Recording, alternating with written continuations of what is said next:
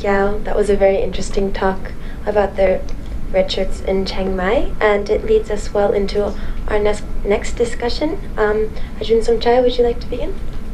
Thank you. I have no PowerPoint, so I will read out my main points. My paper will explain the emergence of the red shirt in the countryside of Isan through rural transformations. I believe that red shirt is a manifestation of structural changes caused by socio-economic and political change that have taken place in rural areas for decades. These changes gradually transform a peasant society to a post-peasant society. In this sense, the rural red shirt is a political force emerging from historical transformations.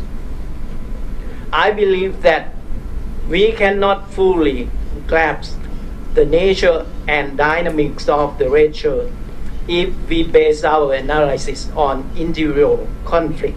For example, the red shirt is a product of Thaksin versus P or B.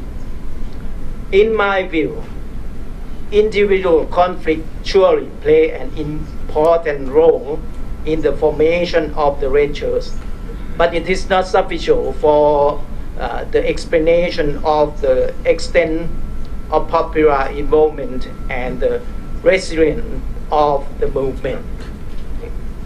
I also disagree with the idea that the red shirt is a movement of the so-called new middle class or the lower middle class. For me, this kind of idea represents a middle class bias in disguise. Because you are middle class, so you fight for democracy. If you are the poor, you tend to be fell into the petrol-class relationship, that sort of thing. This kind of thinking is not quite right, because the middle class does not always fight for democracy, and more than often they support the dictatorial rule. In addition, such thinking overlooks class differentiation in the present-day countryside. Rural transformation do not lead to the emergence of a single class, that is the middle class, but it leads to more complex class structure in rural communities. As my title suggests, I analyze the emergence of the rural red shirt via the concept of a post-peasant society. So first, what is a post-peasant society? According to Michael Kearney, a post-peasant society can be characterized as non-modern and non-traditional society. A post-peasant society led to the end of local bounded communities. They have become components within greater communities. A post-peasant society is a socially unbound and composed of various kinds of social and communication networks. Traditional face-to-face communication is augmented by electronic communication and other media. Those communication networks channel not only the flow of information, but also of values to the countryside. The changing nature of rural society inevitably affected the identity of its members and their politics. In terms of politics, post-peasant political struggle differ from that of peasants. While prototypical peasant politics mainly revolve around land rights, post-peasant engage in various issues, ranging from other agrarian issues such as crop insurance, irrigation, to non-agrarian issues such as debt, rural fund, or wages. I will apply Kenny's concept of post-peasant to my case study. But why Kenny used the concept to study transnational migrants in a globalized world? I focused on rural transformation within a national boundary. Let me now turn to my detailed analysis of rural transformation in Isan. I divide the transformation into two periods. The first period is a transitional period. The transition from peasant society to post-peasant society, which cover the period after the Second World War to the 1970. When I use the word transition, I mean the process is gradual. Transition means the gradual integration of to the market economy of rural subsistence economy. But such transformation were uneven and complex. The degree of integration varied from place to place. But in the big picture, or generally, the main feature of Isan rural society in this period is as follows. Farmers relying on family labor engaged in stickerized farming for their subsistence needs, grew a small variety of cash crops, and were involved in a limited amount of non-farm work to supplement their incomes. This is the main feature of Isan rural society during the transitional period. The second period covers the period that we see the emergence of the post-peasant society, which cover the period from 1980 to the present time. The emergence of post-peasant society in Isan was marked by the increasing engagement in non-farm economic activities inside and outside the village. From the 1990s onward, rural households earn more income from non-farm economic activities than from agriculture. In agriculture, commercialization of agriculture initiated in the previous period was intensified by the expansion of upland crops and commercial paddy farming. Apart from economic transformations, post-peasant society also marked by the introduction of electricity to the rural area. In 1988, 3 in 4 of Isan households had electricity, and in 2002, almost all households in the region had electricity. The availability of electricity in Isan countryside is a landmark of the new period of social transformation in the region. It transformed village life greatly in terms of lifestyles, pattern of consumption, and taste. Moreover, villagers can follow national news and observe urban life directly from their home via TV programs. I will use the case of Phantip village to illustrate my point. Phantip village is a village in Chulalongkorn province. This village has 226 households. Most of them grow rice for consumption, but a significant portion of rice was sold in the market.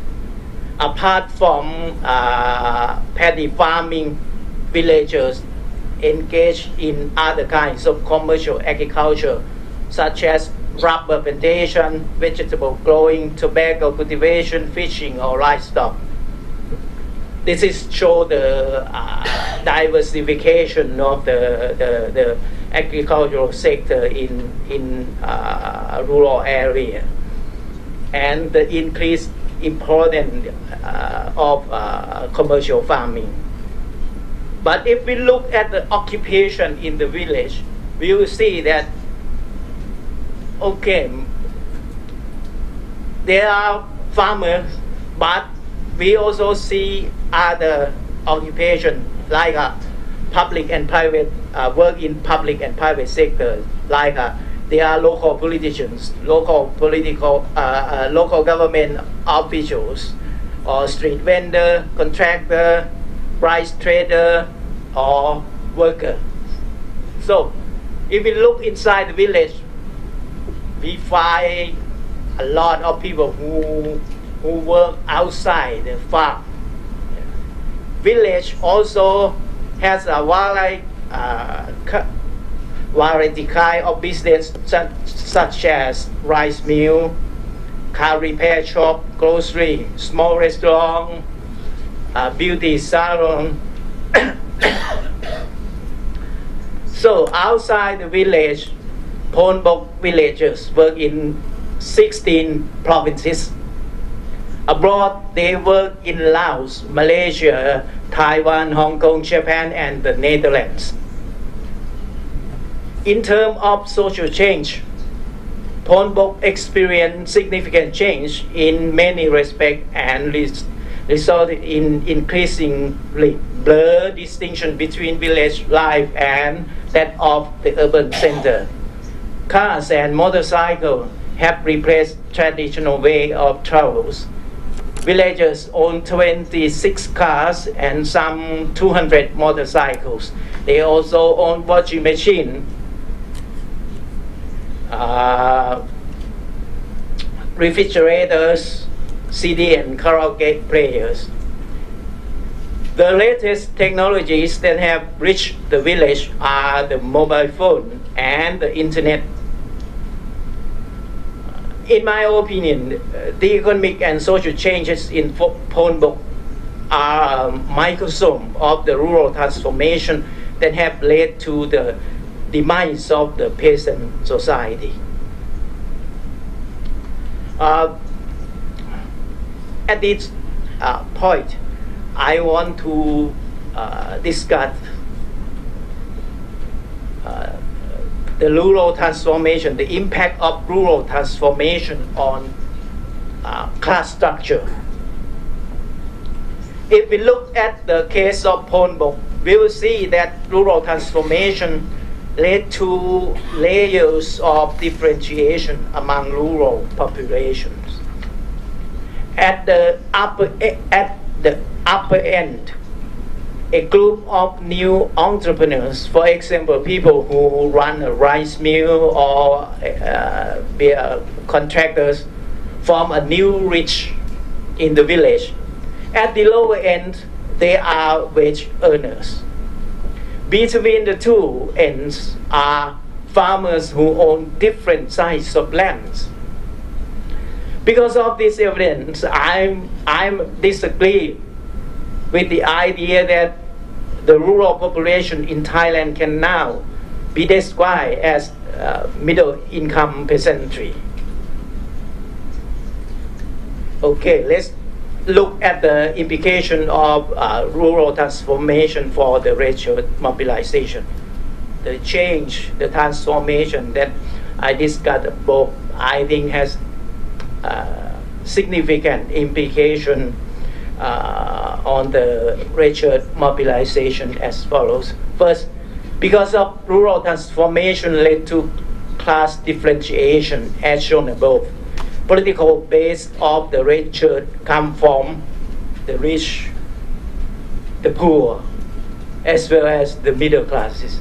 So I don't see the racial as the movement of one class, but a movement of the combination of classes. Two, rural transformation undermines the centrality of the village to villagers. Working and living in the outside world enable villagers to develop a sense of individualism. In addition, it also undermines the authority of the village headman. Third, town-village interactions and the spread of communication technologies enables rural population to learn about the outside world. As a result, villagers are not blind to what is happening in society. Fourth, town-village interactions and the spread of technologies also led to the disintegration of the traditional culture and help to nurture new values and norms within the countryside. The erosion of traditional norms and values enable Isan villagers to cross the forbidden lines of the old time. The implication of such transformation to politics is that it facilitated the reception of new political ideas when democratization was introduced into rural Isan.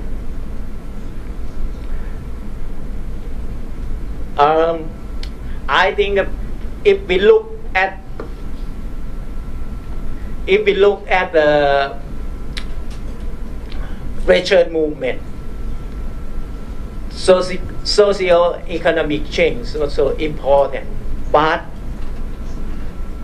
another factor that I think very, very important to the formation of the racial in rural Isan is democratization. Without democratization, I don't think that we will see a kind of the racial that we see now.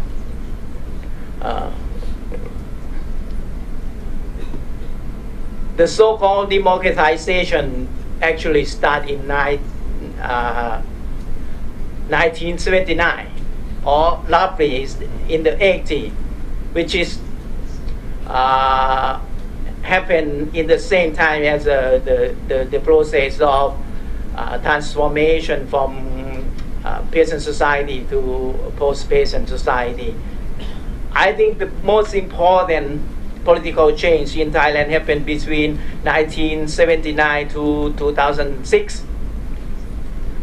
In the span of 27 years, from 1979 up to 2006 coup, Thailand was ruled by a coup-appointed government only during 1991 and 1992. Apart from that, we have some sorts of democratization.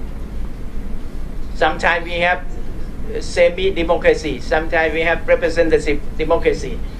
But three things that's important in this period that I want to mention. Within this period, first, Thailand has Prime Ministerial Decree 66-23 during the Prem government. This decree stopped the political violence in rural area, gradually stopped political violence in rural area, which is, I think, is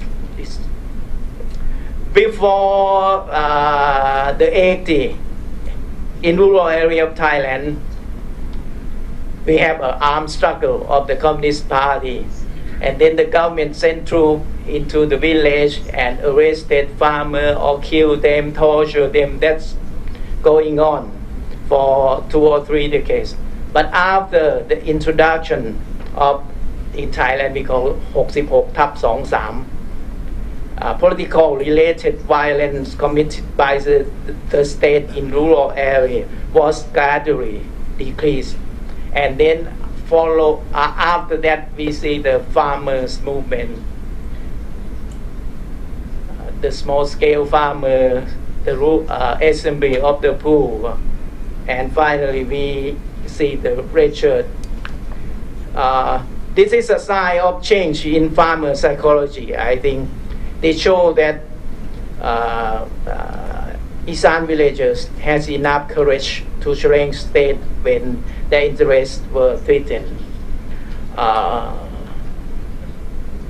Democratization in this period also led to decentralization. I think this is also important. We have decentralization in 1994.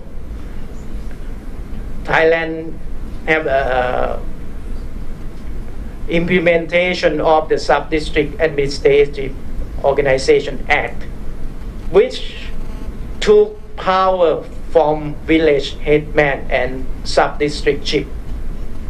Power from the state was transferred to local politician, local election. So the result is it creates a new political network, eroded state power from provincial level down to the village. Weakened state power opened the way for popular mobilization. Thirdly, political experience under parliamentary democracy for nearly 3 decades help villagers to understand some basic principle of democracy. I think there's 2 things. First, one man, one vote. Everyone was equal under the law. I think the first one that villagers learn from this period. The second one is the government have to come from election. Coup d'etat is illegal. This is what they learn. So the effect of socio-economic change and political change or democratization, I think the 3 factors contribute to the emergence of the red shirt in rural Isan. Thank you.